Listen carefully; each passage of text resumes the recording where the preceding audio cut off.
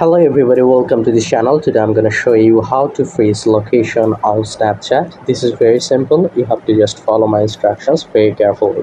First of all, enter into your Snapchat application. Okay, you can see a notification has been popped up. Click agree and continue.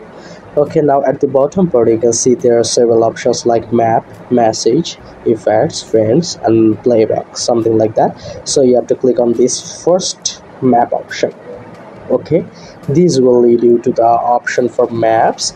Now from the top right corner you can see a settings option. Click on that settings option.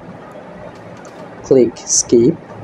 Okay, again click setting option. Click enable location. Click while using the app. Again click settings. Okay, now you can see that ghost mode is turned on. That means when it is enabled your friends can see your location.